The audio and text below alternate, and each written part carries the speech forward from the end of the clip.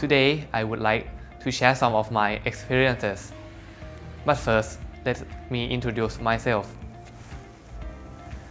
My name is Rujipat Sinchomkit, or you can call me Ton Palm. I'm currently studying in M619 Khon-Kaen Vittayayon School English program. I have been accepted by the Faculty of Medicine of Khon-Kaen University. Also, I had passed into an interview exam in both Faculty of Medicine of Chiang Mai University and Chulalongkorn University, and also Faculty of Pharmaceutical of Khon-Kaen University. I have been accepted in the first round of TCAS system, which is the portfolio round. A portfolio consists of our profiles, backgrounds, achievements, and activities during our high school time. For me, the most essential score that will be used in this round is BMAT, which stands for Biomedical Admission Test.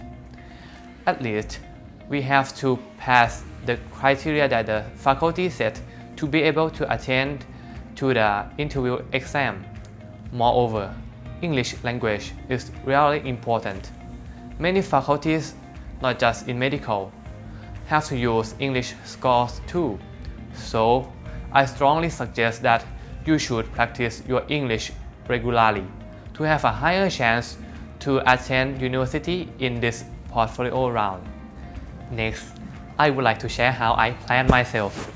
The first thing you must be sure of is what faculty you really want to attend. After that, carefully read the criteria of that faculty. Once you have known the criteria, start planning your studying time. For me, I always want to be a doctor since I was a little child.